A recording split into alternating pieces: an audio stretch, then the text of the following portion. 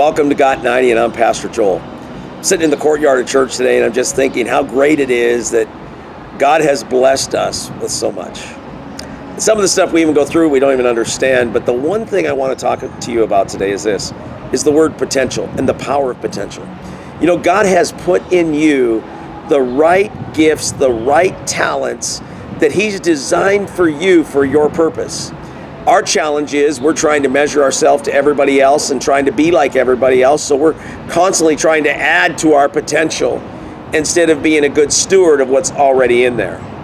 We need to master what we've already been given, and as you master what you've been given, watch the results change.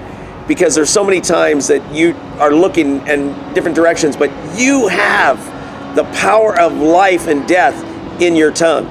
You could speak hope, you could speak peace, and the gifts you have are designed just for you. In a sales office, it always talks about potential is unlimited. Well, I don't think I agree with that, because if potential is unlimited, I am 5'7" 3/4. I want to be the starting center for the LA Lakers. Not. And in the same way, don't try to have someone else's potential. Be you. God made you. He put His fingerprint on you and called you by name. You have destiny, you have hope, you have power, and you have potential. Use it to the furtherance of what God has put in you, because God's got big plans for you. Walk in it, because your best days are ahead of you. I'm Pastor Joel. God bless you.